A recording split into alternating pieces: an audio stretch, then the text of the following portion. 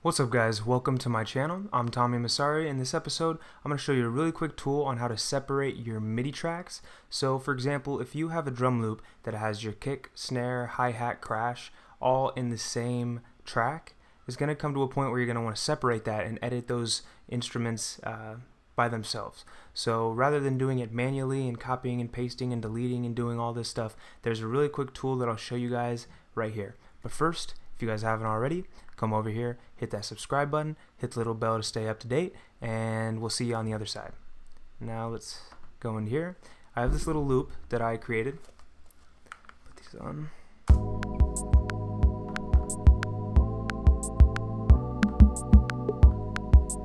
And you can see that every instrument is playing in this one track. So rather than going through manually and copying and pasting, we can go right here, right click, MIDI, separate by note pitch. And there we go. And now look.